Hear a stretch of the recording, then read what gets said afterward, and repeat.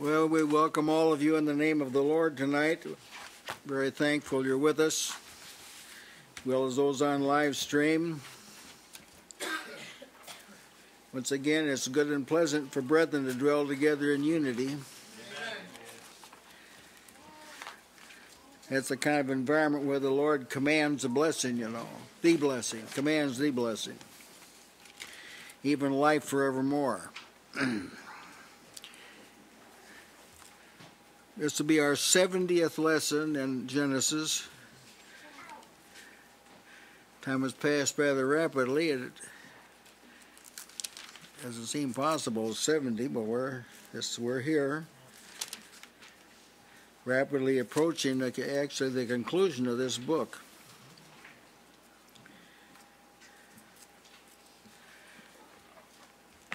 And we're going to be dealing with Joseph's response to the brothers' return. We left off with Jacob consenting to send Benjamin back with them. Reuben told him that Joseph wasn't even going to talk to him. Benjamin wasn't there, so we'll all die of starvation if we don't. So he saw it, said. He took them along, so we're going to begin with that, and then we're arriving in Egypt. This is Genesis 43, verse 16 through 34. And when Joseph saw Benjamin with him, he said to the ruler of the house, "Bring these men home, and slay and make ready, for these men shall dine with me at noon." And the man did as Joseph bade, and the man brought the men into Joseph's house. And the men were afraid, because they were brought into Joseph's house. And they said, "Because of the money that was returned in our sacks at the first time are we brought in, that he may seek occasion against us and fall upon us and take us for bondmen and our asses." And they came near to the steward of Joseph's house, and they communed with him at the door of the house. So they're like in the courtyard, they're not in the interior yet. Said, "Oh, sir, we came indeed down at the first time to buy food. And it came to pass, and we came to the inn, that we opened our sacks, and behold, every man's money was in the mouth of his sack, our money in full weight. And we brought it again in our hand. And other money have we brought down in our hands to pay to buy food." That is, we're not going to use this money to buy food. "We cannot tell who put our money in our sacks." He said, "Peace be to you, dear, fear not. Your God and the God of your father hath given you treasure in your sacks. I had your money." And he brought Simeon out to them. And the man brought the men into Joseph's house, and gave them water, and they washed their feet, and he gave their asses provender. And they made ready the present against Joseph, came at noon, for they heard that they should eat bread there. And when Joseph came home, they brought him the present which was in their hand to the house, and bowed themselves to him to the earth. And he asked them of their welfare, and said, "Is your father well? The old man of whom ye spake, is he yet alive?" And they answered, "Thy servant, our father, is in good health. He's yet alive." And they bowed down their heads and made obeisance. And he lifted up his eyes and saw his brother Benjamin, his mother's son, and said, "Is this your younger brother, of whom ye spake unto me?" And he said, "God be gracious unto thee, my son." And Joseph made haste, for his bowels did yearn upon his brother. And he sought where to weep. And he entered into his chamber and wept there. And he washed his face and went out and refrained himself and said, "Set on bread." And they set on for him by himself, and for them by themselves. That's the brothers. And for the Egyptians which did eat with him by themselves. because the Egyptians might not eat bread with the Hebrews, for that is an abomination to the Egyptians. And they sat before him, the firstborn according to his birthright, and the youngest according to his youth. And the men marveled at one another. And he took and sent messes or portions unto them from before him, but Benjamin's mess was 5 times so much as any of theirs, and they drank and were merry with him. Amen. Yeah, quite an account.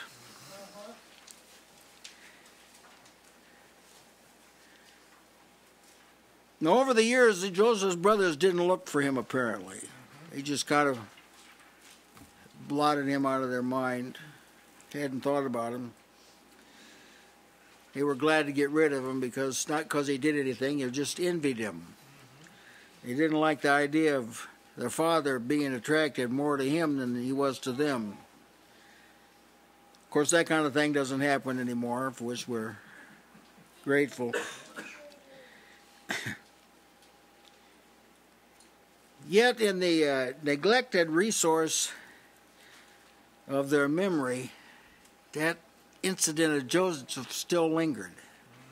Now it had been stirred up. We're told that no one really ever forgets anything. That's what experts in the mind tell us. It just takes the proper stimulus and come back, something you didn't think about for decades. It come right back. Vivid. That's what happened here. But the normality of life couldn't stir it up. Just the regular humdrum, doing the humdrum routines of life. But when things become very threatening and very difficult, and all of a sudden the memory, it cranks up, because you can't really enter empty-headed into trouble. Even if you try to do it, your makeup won't let you do it. You think of stuff when you're in trouble that you may have forgot for years. That's the way God made it. It's part of the divine image. Actually, this was the Lord getting him ready for a face-to-face confrontation with Joseph. See, God stirred this up. Because he wanted him to see Joseph with all this in their mind, what they did. It worked to produce fear at the awareness of Joseph's presence. See, if they didn't remember all this, it'd have been too casual. They might have pretended like their other brothers really did, like they told him. But see, it's written in Scripture that this is what God does. This is Proverbs 16:1. The preparations of the heart in man, and the answer of the tongue is from the Lord. So when the heart's stirred up, memories start coming back. That's the Lord. Amen. Working with the person. Now, it's important that we don't think about this from a psychological point of view, because psychology is attached more firmly to emotion than it is to rationale. Psychology doesn't deal with rationality. They think someone's kind of out of their mind. That's how they explain things, and so they're going to try and get them back in the right mind. See, but this isn't a psychological thing that we're dealing with here. Emotion and self-worth are things that don't move you to think like this. Your emotions don't dig around in your memory. It just deals with right here. You don't get really emotional about what's past. It's about what's present. See, this is the weakest part of your constitution, is your emotion. So if you have your emotions on your shirt sleeve, and every little thing you fall apart, and every time there's a little teeny glimmer of hope, you really charged up and things may be better. So you'll have a pretty tough life. The activity of the mind is primary, not and emotion is not an activity of the mind. The activity of the mind is primary, and I want to take a little bit of time on this. Some emotional may be involved in rationality, but it's It's a fruit of rationality. Rationality is never a fruit of the emotion. When Joseph charged them with being spies, they reacted rationally, even though they were afraid. They said, "Nay, my lord, but to buy food are thy servants come. We are all one man's sons. We're true men. Thy servants are no spies." See, that was not an emotional response. They didn't break out crying. I want to kind of try to establish this tonight to show how the human race has kind of slipped. When Joseph reaffirmed they were spies, they didn't start crying and say, "Oh no, what are you going to do?" They said, "Thy servants are 12 brethren, the sons of one man in the land of Canaan, and behold, our youngest is this day with our father, and one is not," or one's dead. See, it's a thought out response. When the brothers heard Joseph's threat, they said one to another, they want to think this thing out. "We're verily guilty concerning our brother, in that we saw the anguish of his soul when he besought us, and we would not hear. Therefore has this distress come upon us." I'm comparing rationality with emotion. They're thinking this thing out. Reuben responded. He threw in some thoughts too. "Spake I not unto you? Do not sin against the child, and ye would not hear. Therefore, behold, also his blood is required." It's appealing to the mind. Upon their return to Canaan, when the grain that they had purchased, and one of the brothers found his money in the sack, he didn't say, "Oh no, what are we going to do?" Their heart failed them, and they were afraid, saying, to one another, "What is this that God has done unto us?" Rational. When Jacob first refused to send Benjamin back, Reuben said, "Slay my 2 sons. If I bring him not unto thee, deliver him into my hand, and I will bring him unto thee again." He appealed to his reason. When the time came to return to Egypt, Joseph said to Jacob, "The man did solemnly protest to us, saying, Ye shall not see my face, except your brother be with you. If thou wilt not send our brother with us, we will not go down and buy thee food. But if thou wilt not send him, we will not go down. For the man said unto us, If you will send our brother with us, we will go down. If thou wilt not send him, we will not go down. For the man said unto us, Ye shall not see my face." I want you to see how this... You will rarely get in an argument with anyone without this kind of exchange will take place. You'll rarely have an argument where this kind of exchange will take place. Jacob asked them why they had even made known, Why did you even tell him you had a brother? They answered, "The man asked us straightly of our estate," and they explained it to him. Then at that time Judah made another plea to rational thinking. Send the boy with us. I'll take care of him. Bring him back. Now the brothers have returned to Joseph's house in Egypt, and they were afraid because they were brought to Joseph's house, and they said because of the money that was in the reach and so forth. See, they're thinking about. And at that time, the steward spoke to their rationale. They spoke to the steward rationally. They said, "Oh, sir, we came down indeed." And, they explained to him. So at these times, the brothers were not moved with fear that made them run away like they're confronting a wild beast. You have an emotional response to that. They were not ruled by their emotion. With all the failure these men had, and all the deficiency these men had, they were not ruled by their emotion. They are ruled by their rationale. They thought the thing out. Now, I said this is going to show us how the humanity has fallen a notch or two. Because this isn't how people approach problems. Not even in the church. But I hate to say it, but This is not how the problems are approached. They're approached emotionally and psychologically, not rationally.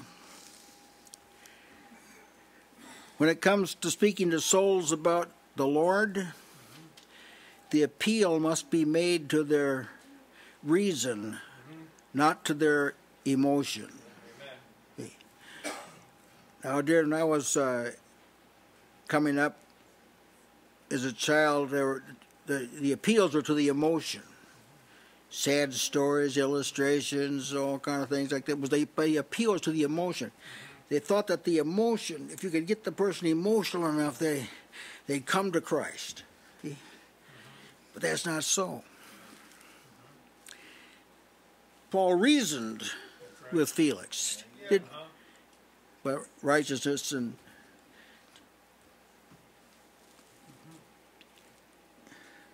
temperance and judgment to come. And also, when you appeal to a person's emotion, your thoughts are short. They're not extended. Because most people know an emotional person, you can't handle long sentences. It's just the way it is. That's why your kid's emotional, you got to say yes, no. You know, you can't reason with a person whose emotion is controlling them. Well, everybody knows that. You just have to think about it, but that's the way it is. So I'm showing here that these men were not ideal men, but they were better than the people of the society that we live in. They could think. Yes. Around what you were speaking concerning remembrance. Remembrance is often accompanied by understanding. Yeah. And once an understanding dawns upon a person, like with the disciples, when they would finally understand something about Christ, and it would bring back remembrance of something the prophet said, would be brought back to them.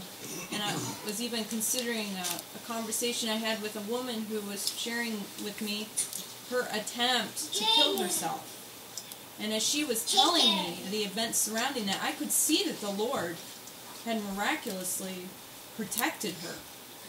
And I started telling her that. And as I was telling her that, she started remembering other things that had happened that she wasn't thinking about previously. She said, I can see that. I can see how that was happening. But the remembrance came with an understanding. That's right. The Lord has to give understanding before you can even take information and put it in the right place. That's right. Do something. That's right. To me, it was, I hope this isn't like a little bypass, but to me, this is important to see.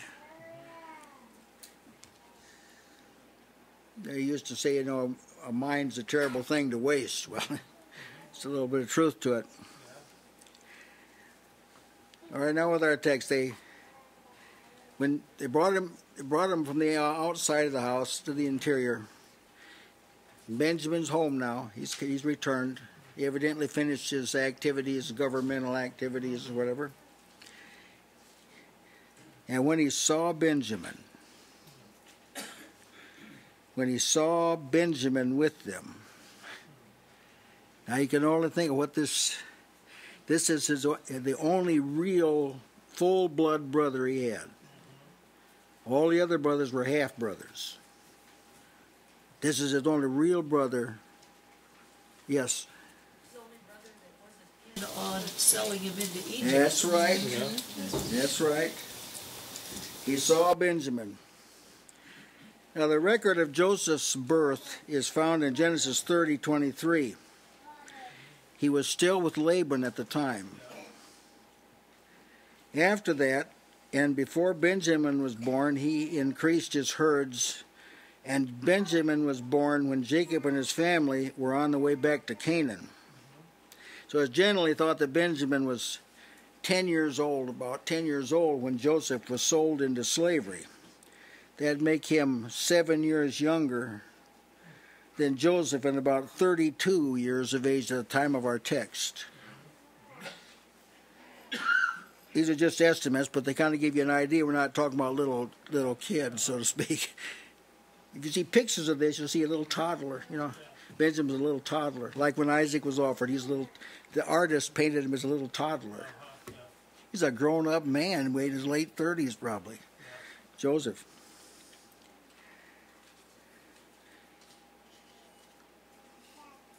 I used to say, well, how do you know it's Benjamin? Well, he'd seen these brothers before, and this is a new face. He wasn't there, so he knew it was Benjamin by deduction. He hadn't been there before, which means Joseph was an alert man. I think I mentioned this before, that some people never know what's going on around them. So they live in kind of a little bubble in there, and they have no idea what's going on. And the world is geared, the Western world is geared to grab your attention all the time with something entertaining, so you never know. I mean, the Son of God could be standing right next to him. They would have no idea. See? But that's not how these people were. That's not how they were. He recognized, he surveyed this group of brothers and picked Benjamin out right away. And he said to his steward, he said, bring these men home and slay, kill an animal. Make ready, we're going to dine. Well, I'm not sure when I'll be home. Be some give or take at noon. With thoughtful people, they can talk like this. Erratic people, scatterbrained people, they can't talk like this. They say, well, I'll try. You never know what's going to happen. This is how they think. But in Scripture, this isn't how people that God was working with, this is not how they thought. They thought differently. They could fix times and do things at certain times, and God would tell them to do things at certain times, certain place, certain way. See, it was a different kind of a mindset. But a tremendous falling away is taking place. It's hard to talk to people like this. Some people object if you tell them a particular time or a particular place or a particular way. So it's a minute. I got a right to do what I want to do. Weren't like this. This is the kind of environment God can work in, is what I'm trying to say. That God doesn't work for good in an environment where the people are unalert and unperceptive and don't know what's going on. He appears to some shepherds who could recognize it right off the bat, that something was happening. These shepherds knew. And they reacted immediately. Because some people wouldn't be that way. To bring them home, fix a meal, and we'll eat at noon. Now this, he calls him the ruler of the house. Elsewhere he'll call him a steward. And I wanted to say a word about steward, what a steward is. It's translated ruler here, him who was over the house. Literally it means him who was over his house, the steward. One who manages the affairs or superintends the household of another, like Eliezer was to Abraham. The word means much the same thing in the Greek language. It's a domestic manager. Now, this is important to see because we're called stewards. Stewards are managers. They're more like a vice president.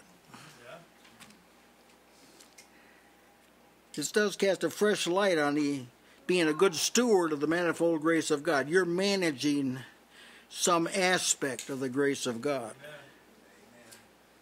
That is, you're bringing it into the sphere of life, and you seeing that you utilize it right for some God-ordained purpose. That's what a steward does. He's doing something. He's not sitting waiting for orders. He's already got the orders. Whatever his master says, do. Do you think this kind of mentality exists in the average church member? Do you? Do you think the average Christian is set to do whatever God tells them to do, when he tells them to do it, and where he tells them to do it? Do you think that that's the mindset that exists in Christendom? Well, if you do, you're just not informed, that's all. That's not the example that exists.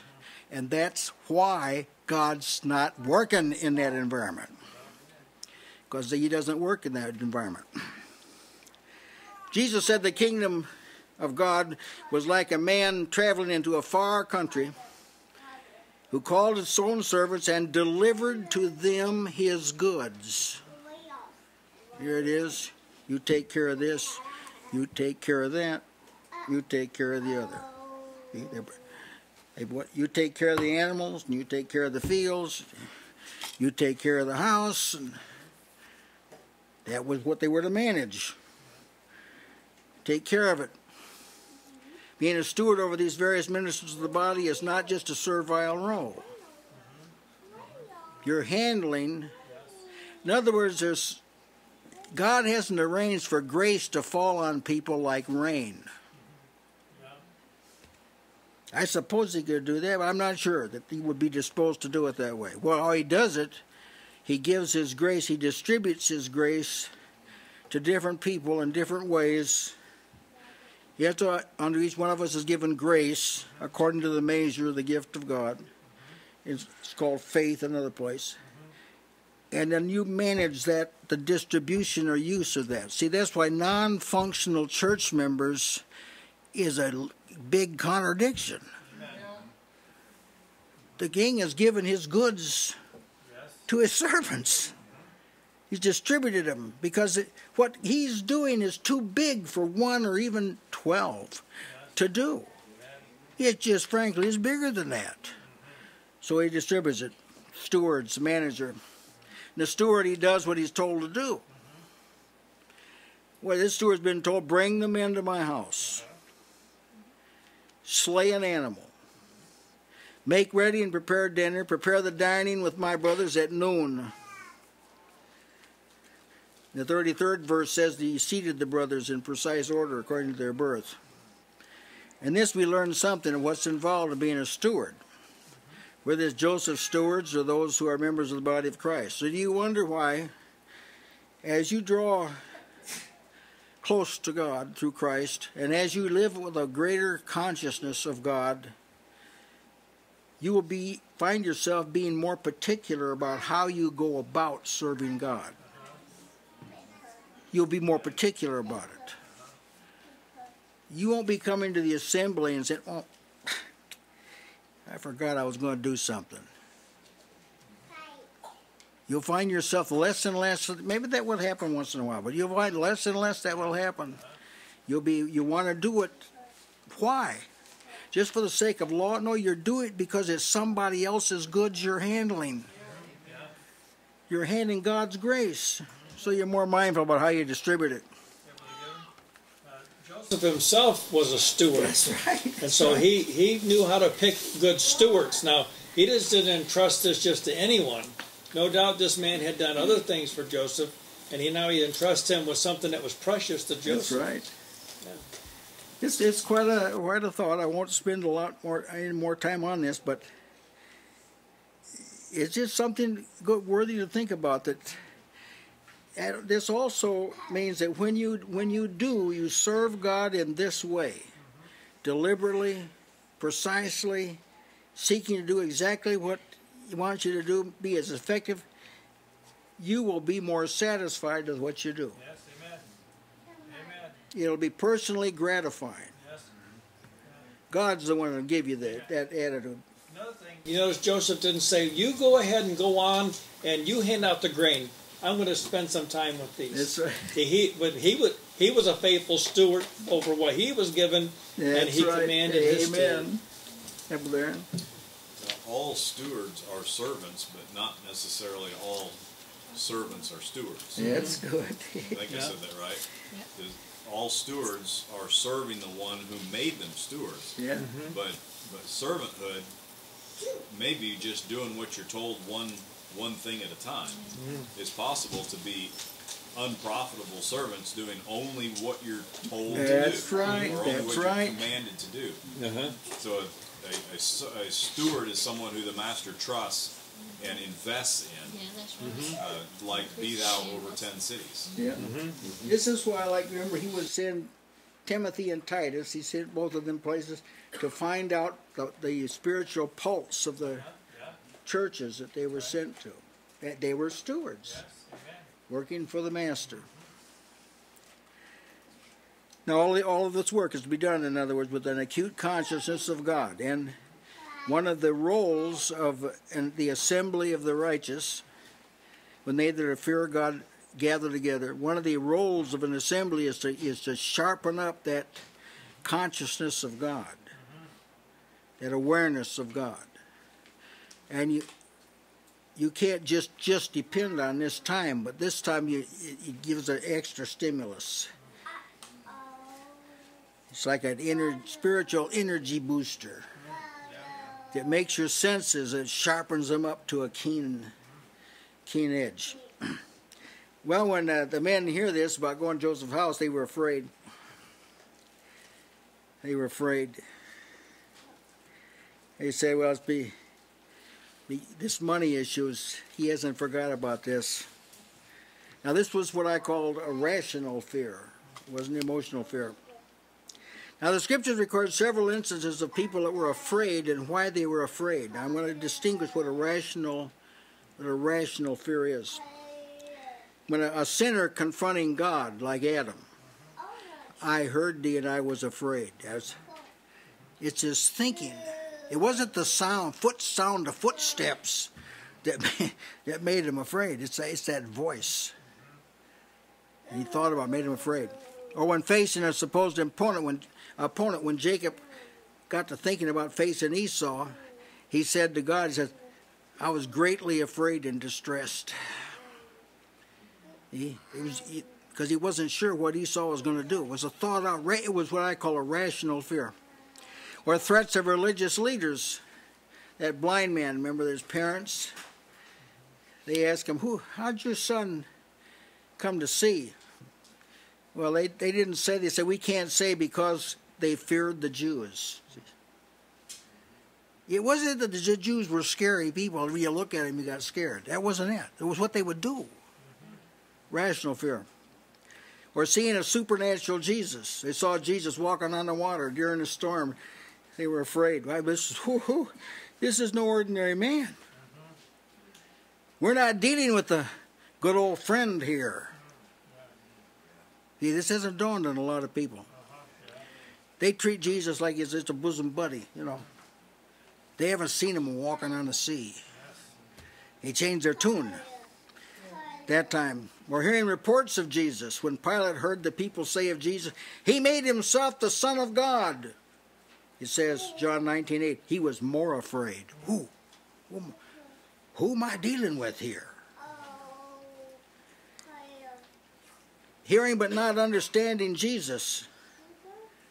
That scares some people. The men that were with Saul of Tarsus, when Jesus called them, they heard the voice of Jesus, but they didn't understand it, and it says they were afraid. Someone said something, but what did he say? And it scared them. They're afraid. Or confronting a converted enemy. Some early believers were frightened about that. When Saul of Tarsus tried to join himself to the disciples, they were all afraid of him. It was a thought out. It's the conclusions they reached about this that made him afraid. It wasn't the sight that made him afraid. It was the conclusions about that made him afraid. Fear was not a bodily action like hunger or illness or some kind of reaction. It wasn't like that. It was thought out. There's a proper fear of the Lord that's the beginning of wisdom and the beginning of knowledge too. It says both of them in Scripture. But this involves thinking, reasoning, drawing a conclusion. See, nobody really will ever come to Christ till they think about it, reason about it, and come to a conclusion. I will arise and go to Jesus. Until they think about it. See, that's why preaching has to help people think. And a lot of preaching I heard is not conducive to thinking. You probably have heard some of this yourself, but it isn't conducive to thinking. So it doesn't have much power at all. Now they reasoned, they said, it's because of the money. Now this happened sometime earlier, we don't know exactly how long, but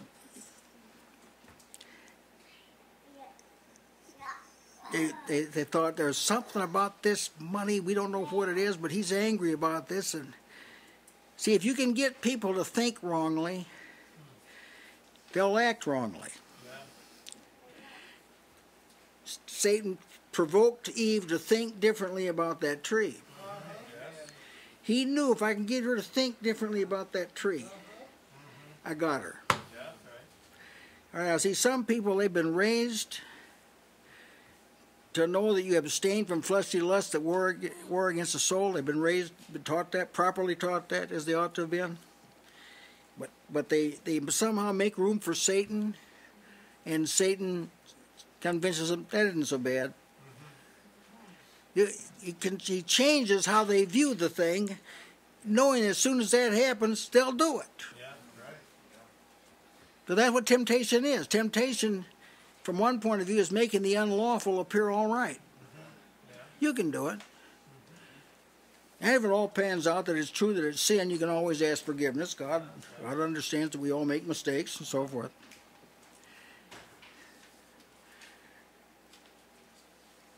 He may seek an occasion against us.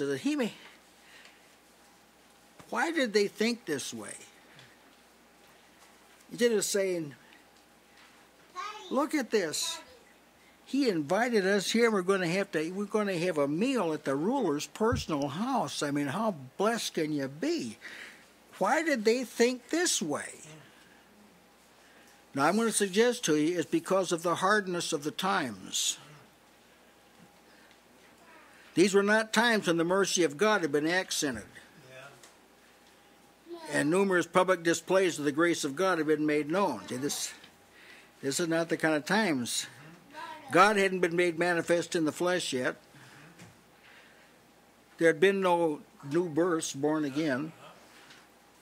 There had been no one had been translated into the kingdom of God's dear Son. Sin hadn't been put away.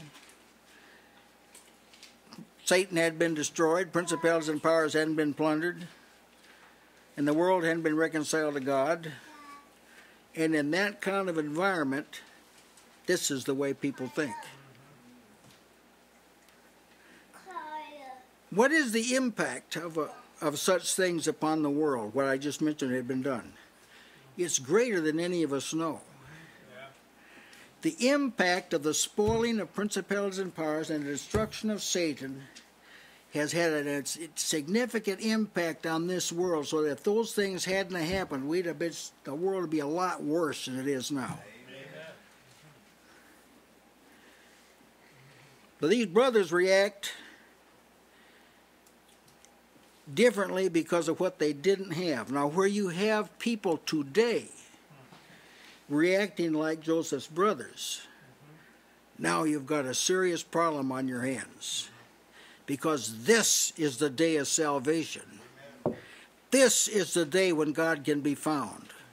This is the day when you can seek and find. That's the kind of day we're living in. And when people reason like Joseph's brothers, a falling away has taken place, so that what God has done is no longer prominent in people's thinking. See? Think of a falling away that way. A falling away, people don't ordinarily think of falling away as they do bad things. Well, that's part of it. That's the result of it. But the falling away occurred because this presence of God and consciousness of God is not there, and so that liberates sin to express itself.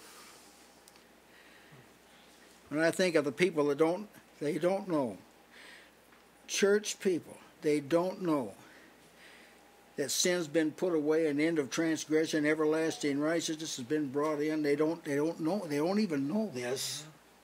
So should it surprise us that they would think in a flawed manner? That their thoughts would gravitate toward the earth and they tend to be pessimistic and all this? Does that surprise you if they don't know what's actually happened? That's for the preaching of the gospel, why it's so necessary, whether people accept it or not. When that sound goes out, there's an effect on the underworld. The preaching of the gospel has an effect on Satan's domain. whether anybody on earth believed it or not. Amen. It has an impact on you. When Jesus came, it had an impact on Satan's empire. When he showed up, there was fear in Satan's empire. Don't think for one moment this couldn't happen again. That the presence of Jesus was so dominant that it was seen in God's people, there'd be fear in Satan's camp. Art thou come to torment us before the time? This is how they'd think. Yeah, I'm showing here, fear is a rational thing, and when there's a lot of inordinate fear, there's a lot of lack of knowledge and understanding. Well, they communed with the steward. They came near to him. As I understand, they're not really inside the house yet. They communed with him at the door of the house. So they're like in what we call a courtyard. You've seen some of these houses in the Middle East. They have big courtyards. Then they enter into the house. They said, now the first time we came, we really did come to buy corn. That's why we came. And we stopped at the inn. I'm telling this to the steward. They're explaining this to the steward. We discovered our money. We didn't know why it's there. Well, here it is. We brought that very money, the very coins that were in our sack. We didn't exchange them. We didn't use them. They're right here. We got them in our hand. We brought some other money to buy corn with. We're not going to buy it with that. And we're true men. We don't know how these got there. We can't tell. We can't tell who put this money in our sacks. Well, how's this steward? What's he going to say? He's going to say, well, this is none of my business. I mean, this is between you and Joseph. Well, that isn't what he says. He said, peace be to you.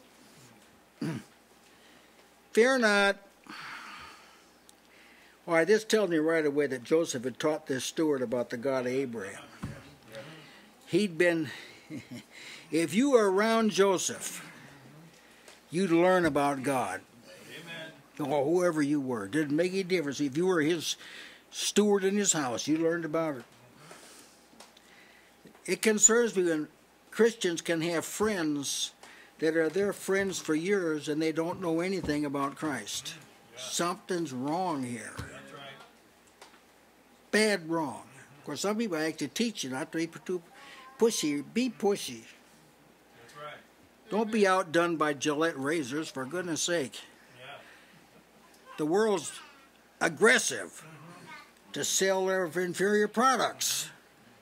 So let's be aggressive about testifying what we know about Christ. Just tell them what you know. But that'll be probably very significant. We can't tell. So he says, don't fear. This is an Egyptian. An Egyptian says this to him. No, foe, don't be fear. Peace, peace, peace. Don't be afraid. There's no reason to fear. I'm sure just that saying didn't allay their fear. Just saying that, but just to think that an Egyptian, or maybe I have had this experience. Some old carnal person I worked with admonished me. That kind of woke me up. Yeah. One time I don't even know what I was cast down about, but I was cast down about something, and evidently people could tell I was cast down. So this guy shouted out from the sheet metal shop, "Hey!" Said, I thought Christians were supposed to be happy. I thought, oh, that's kind of a bad testimony I've been given here. Yeah, maybe you've had experience like this. Someone didn't know the Lord. It kind of woke you up. Even they knew you shouldn't fear. Fear not. Now, Joseph had been several years since Joseph had been removed from Canaan. But he hadn't forgot. He's a grown man, but he hasn't forgot what he learned back there in Canaan. Now I'm going to estimate that he was 39 years old. I'm going to tell you how I estimate it. During this very trip, Joseph said to his brothers, during this trip, Genesis 45, verse 6, these 2 years hath the famine been in the land. There are yet 5 years in which there shall be neither be earing nor harvest. They've been 2 years the famine, right? 7 years of plenty before it, and he was 30 years when it got started. So that'd make him 39, right? 39 years old. So he'd been in Egypt longer than he was in Canaan. He'd been in Egypt 5 years longer than he was in Canaan. But he hadn't forgot. Today there are youngsters that leave home and they forget God in less than 1 or 2 years. Some of us maybe have experienced that. Children left, got out from under your wing, lo and behold, a couple of years, they forgot. In 22 years, without Jesus, without redemption, without reconciliation, without the new birth, without the gift of the Holy Spirit, in 22 years, Joseph didn't forget. Without a Bible. Without a Bible, that's right. Quite a testimony, isn't it? That's the potency of truth. The truth, if you know the truth, it'll make you free, see?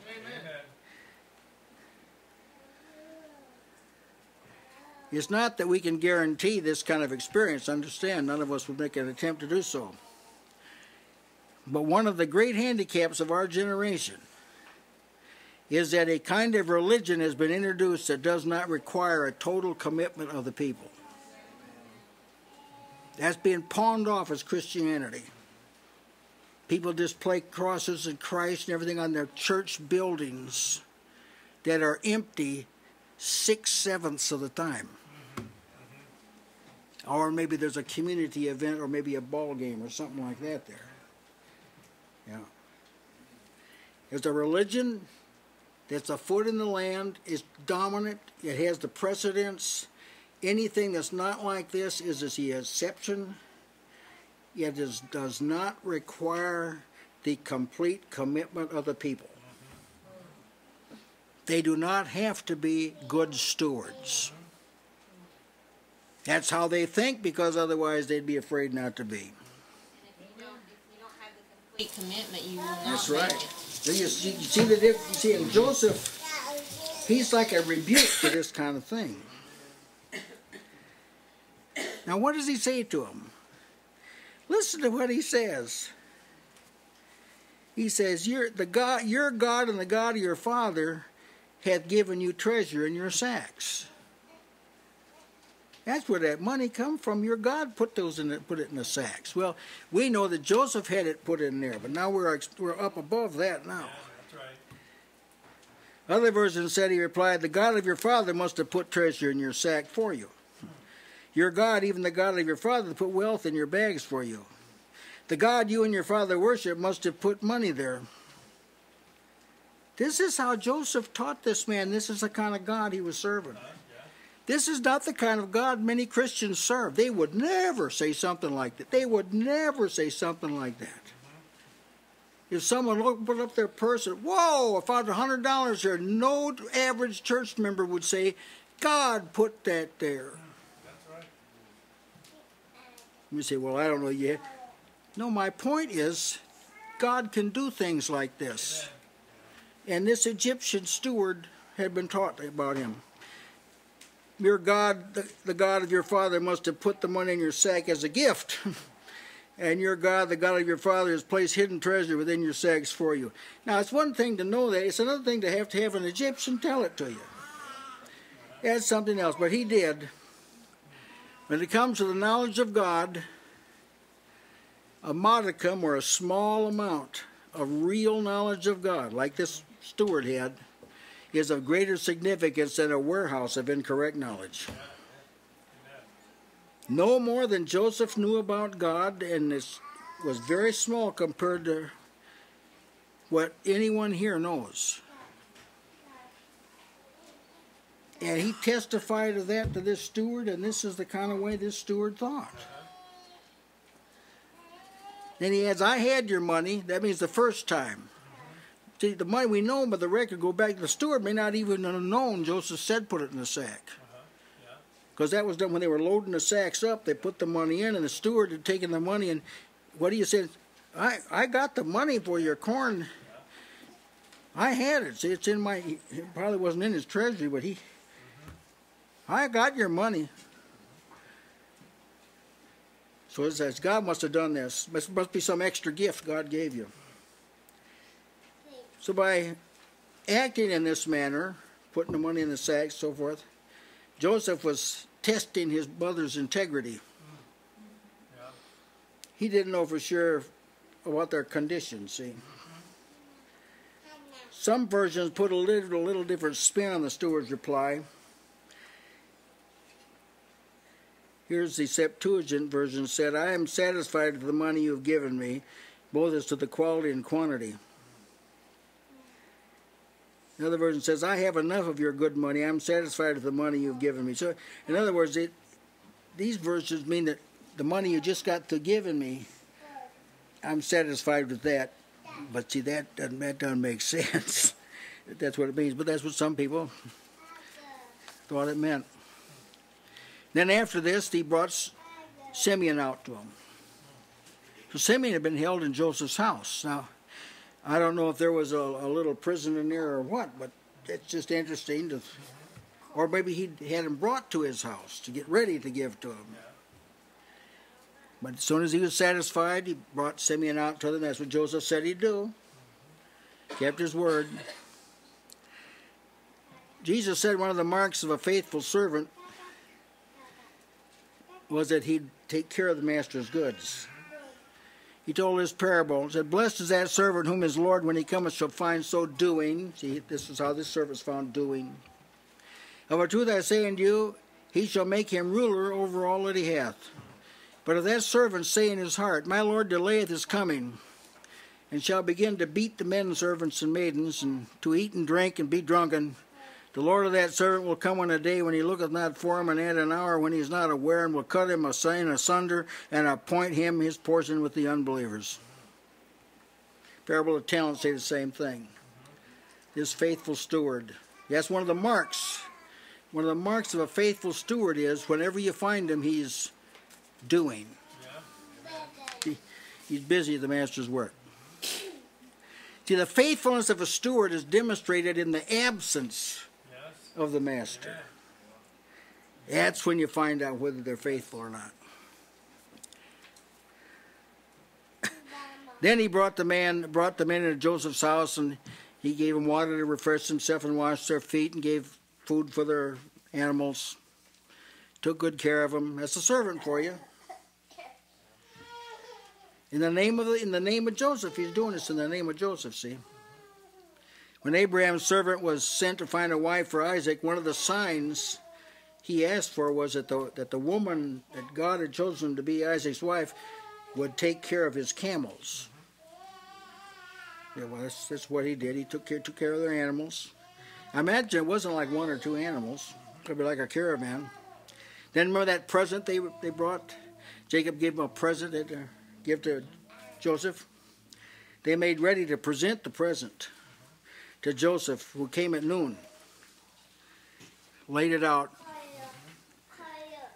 Here's a little balm, a little honey, spices, myrrh, nuts, and almonds. They had prepared it so you could see it. I don't know if they spread it out on the table or took it out of the containers it was in, but some way they got it ready for Joseph to see. They prepared the gift for him to see. What they had going to give to Joseph, they got it ready. You can see where I'm going here, can't you? What you're going to present to Jesus when he comes, you're getting it ready now for presentation. Right? You're getting it ready for presentation. Presenting things to God. We're going to make a present to God. Prepare it first. Don't be giving any ad hoc. Live like a nutcase all week and then come into a praise service and sing and dance and praise just like you really love God. Don't be doing that. Don't be doing that. You prepare yourself when you come before God. When Moses told Israel they were going to meet God, he said, you got to get prepared. Wash your clothes. Get a change of raiment. Wash your clothes. And no personal activity between the husbands and wives tonight. You had to get ready. That's right. That's what they did with their present. They got it ready. They didn't say, it's out there in one of the bags hanging on an ass out there. You go out, it's a third bag. You dig in there and you'll find it. They got it ready. One servant told Jesus, "There, I buried it. There it is. You dig it up." They made their present, brought it to Joseph.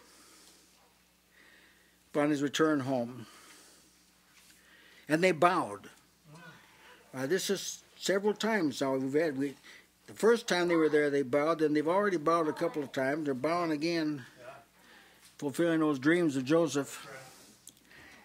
See, when someone is knowledgeably in the presence of Christ, they like bow. That's right. They're not presumptuous. I can tell the way some people act or react in a gathering that's in Jesus' name. I can tell whether they are aware that Christ is here or not. I don't have to ask them. I know. I can tell. See, are you omniscient? No, I'm not stupid either. I can tell. People in the presence of God are very alert. Now, Peter, James, and John were sleepy on the Mount of Transfiguration until God spoke. And they woke up. Boy, let's build 3 tabernacles. You know, they were very alert. So, Joseph, how are you going to react to that? He didn't say, these are very wonderful gifts. Because they actually were just returning what, for our case, we're just returning what God gave us. But he says to them about their welfare. How is your welfare? Welfare in America means that you get a free meal, free ticket from the government. But that's not what welfare means here. Welfare is like a summary word. How's things going with you? What would you say is an overview of your situation? Give me one sentence. How is it with the family? Welfare. How would you sum up your life? If someone asked you to sum up your life, how would you? Later, Jacob will sum up his life as, my days have been few and full of trouble. That's my testimony. That's what he told Pharaoh. My life has been few and full of trouble. A little later, he had a little better, improved his testimony. Now, here's a summary statement. Paul gave a summary statement. He said, I know that this shall turn out to my salvation through your prayer and the supply of the Spirit of Jesus Christ, according to my earnest expectation and my hope, that in nothing else should be ashamed. But that with all boldness as always, so now also Christ shall be magnified in my body, whether it be by life or death. That was a statement of his welfare. Some other scriptural statements, these are summations of welfare. Well, for me to live is Christ and to die is gain. That's a good summary. I press toward the mark for the prize. A good summary. We have here no continuing city, but we seek one to come. We're testifying of our welfare, see. I have lived in all good conscience before God unto this day. I can do all things through Christ that strengthens me. And you can think of others. They're like summations of a person's life. It's good to, sometimes you can do this when you lay down, you're by yourself. You can say, let's see, let me work on a sentence that would sum up my life. It'll take you a while, but it'll be a good exercise. You'll get a lot out of it. And you'll get so you kind of like doing this. You get to searching around here, you'll find this gem and that gem and the other gem. And so think of a summation about how is your welfare, so that may be asked at the judgment seat. They may say, well, how's your welfare? What would you say is your general state? Yes? A legacy, if I can say it that way, can be left behind of a person who seeks God. And if they truly sought God and were rewarded for it, then this is what can be said of them in Hebrews 11:13-16. These died in faith, not having received the promises, but having seen them afar off, and were persuaded of them, and embraced them, and confessed that they were strangers and pilgrims on the earth. For they say such things, declare plainly that they seek a country. And truly, if they had been mindful of that country once they came out, they might have had the opportunity to have returned. But now they desire a better country, that is in heavenly. Wherefore God is not ashamed to be called their God, for he hath prepared for them a city. That's right. That's a good legacy to leave behind when you seek God. Yeah, legacy is what you leave to somebody else. Remember, so this is a good statement to be said about your life. That's right. Is your father yet alive? The old man of whom you spake, is he still alive? This was not a casual question. Joseph didn't know, see, whether Jacob had died or not. Been some time since he was home. Now this is more of like a covenantal question. This wasn't like a family question. This was a covenantal question. It had to do with the God of Abraham, Isaac, and Jacob. There are 33 verses of Scripture that have Abraham, Isaac, and Jacob together in them. And he's asking about that right there. Because if Jacob's not alive, that means this thing's being passed on to somebody else. It's going to be divided up. 12 tribes. He'd probably be wondering what part's going to be divided to me. End up, he's going to have a double portion. So Joseph, knowing what God had promised to Abraham, Isaac, and Jacob, made him intensely interested in how things were with Jacob. He already knew Abraham and Isaac had passed on. He already knew, but he was interested in knowing about this. Then at that, he lifted up his eyes and saw his brother Benjamin. Yeah, saw his brother Benjamin, his mother's son, and said, "Is this your younger brother, of whom ye spake unto me?" And he said, now remember, he's in Egypt now, "God be gracious unto thee, my son." Notice how he referred to Benjamin. He was his own brother. His personal name was Benjamin. He was his mother's son, and he was of the youngest brother. So he's kind of very precise in the way he stated it. Been 22 years since he'd seen Benjamin. 22 years. How it must have warmed his heart to see him. The only full brother he had. "God be gracious unto thee." He didn't say, "Have a good day. Hope it goes well with you." God be gracious. Now remember, this is before Bible, before the law, before any extensive revelation from God. God be gracious. What he was saying was, he's been to me. Hope he is to you too. Later he'll tell him where he is. Look what happened to me. Look what happened to me. You think that's because I was especially gifted and smart? God did this. God brought me here. You meant it for evil. God meant it for good. See, that's the God he's saying, be gracious. God be gracious unto you, son. Now, the meaning of gracious is to bend or stoop in kindness to an inferior. And that's what God, for God to show favor to you, there's a sense in which he's got to like stoop down to. If he wants to save you, someone from the Godhead, he has to humble himself. And come down. For us to get a blessing, this had to happen. Somebody had to come down. He had to lower himself. Jesus had to lower himself, take a lower station.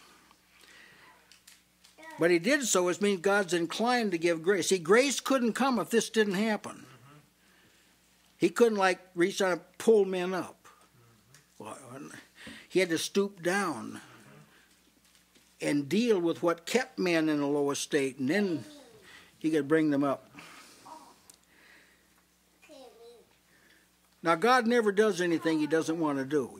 You all understand that, I'm sure. He's motivated by his own will. God be gracious unto you, my son. Doesn't mean God's going to be gracious because I said it. He said he wanted this. But he knew God is the one that had to show the grace. See, God works all things according to his good pleasure, which he has purposed in himself. God is always motivated by himself. He said of our salvation, according to his own purpose, the purpose of him who worketh all things after the counsel of his own will. So God doesn't counsel with anybody else when he's going to do something. He counsels with his own will. Now, while Jacob had a deep affection for Benjamin, he is now speaking, God be gracious unto you. He's speaking in the framework of the covenant God made with Abraham, Isaac, and Jacob. And in Jewish history, God was gracious to Benjamin's tribe. After the Babylonian captivity, the tribe of Benjamin rose up with Judah to build the house of the Lord. Ezra 1:5 tells you about that. Paul the apostle of the Gentiles, he was from the tribe of Benjamin. The tribe of Benjamin was joined to the tribe of Judah, constituting the kingdom of Judah. Around 980 BC, the kingdom was taken from Saul. Benjamin joined Judah to form the kingdom of Judah. See, there's a tribe of Judah and there's a kingdom of Judah.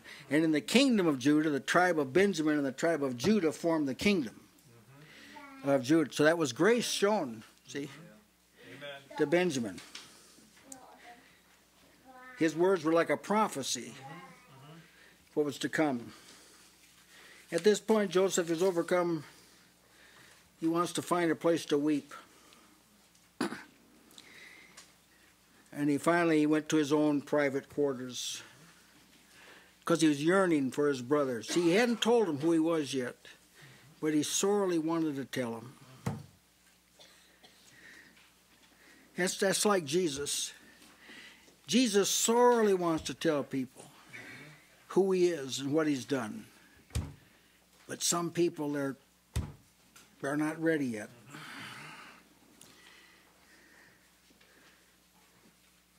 Yes, that's a heartbreak to you too. If you experience this, this will break your heart too. Yearned after his brother. Now, Joseph had a lot of hard experiences. We've rehearsed them here. Brothers envied him. Brothers hated him. Brothers put him in a pit. Brothers took his coat from him, sold him to the Ishmaelites. But his experience did not make him bitter, and it did not make him insensitive. Amen. See? You want to see this? This is before Jesus now. This is before the Bible. This is before grace, before the new covenant, before the remission of sins. Here's a man that life was pretty hard. Just go through that when you're 17 years old. See, we got some young people in that vicinity. What if that happened to them? See? Some people would get hard and bitter. Joseph didn't. He could still cry. I've heard people testify, our little hard-nosed businessmen, I've heard them say they never haven't cried since they were young. They tell you. They were so hard, they never cried. I can remember a time in my own life, I was in my early 20s, and I used to weep a lot. In my preaching, I used to weep a lot. And I noticed I hadn't been weeping as much. And it bothered me. Am I becoming too calloused or what? In my case, the church can make you calloused. So you get so sour because of the dead religion, you get to where you can't weep. You don't want to get that. You don't want to get to that state. Jesus wept about the state of people. Now, what I'd like to say a word, too, about the capability to yearn. It's a strong inward compulsion, like a hungry and thirsty for righteousness. It's a strong inward. Some people have never felt this. A strong inward compulsion to draw near to God, and it's so strong they don't think anything at all about dropping off everything that inhibits it. But some people have never had that. Church people, I'm talking about church people. They've never had this strong yearning, strong longing, looking for the coming of the Lord. They've never entered into that yet. They know that Jesus is coming. They know they should be ready, and they got the theology right, but they just aren't yearning for it. We know they aren't because they're not purifying themselves. See, and everyone that has this hope in him purifies himself even as he is pure. That's what this yearning, this yearning does. Remember Solomon, one time a couple of women came to him. They each had a child. One of the children died. And they both wanted to claim the living one as their own. They brought this case to Solomon. And he said, well, cut the child in two. Someone come forward and cut the child in two. When the person stepped forward to do it, the real mother says her bowels yearned upon her son, and she said, "Oh my Lord, give her give her the living child." Solomon said, "That's the mother. That's the one." See, when Jesus comes, there's going to be some people yearning. This is going to be the answer to everything they long for when Jesus comes again. It's going to scare some people out of their wits. They're going to cry for rocks and mountains to fall on them. But if you develop the yearning here, it'll be answered then. Yearn to yearn for him. He sought a place to weep, found his own chamber, went in there and he wept.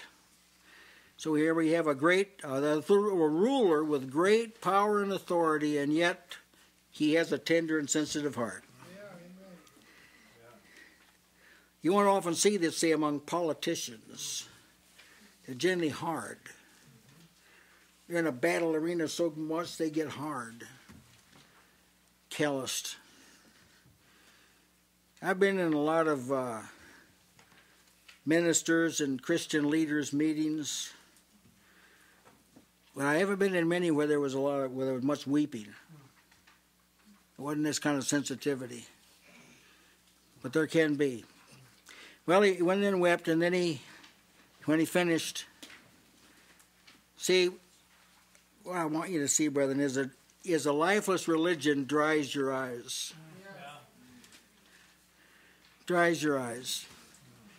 And you seem that you can justify any situation that exists.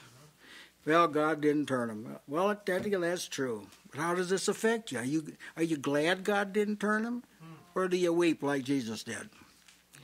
Then he washed his face and went out and refrained himself. He refrained himself. He controlled himself. He's like stopped weeping. He had what self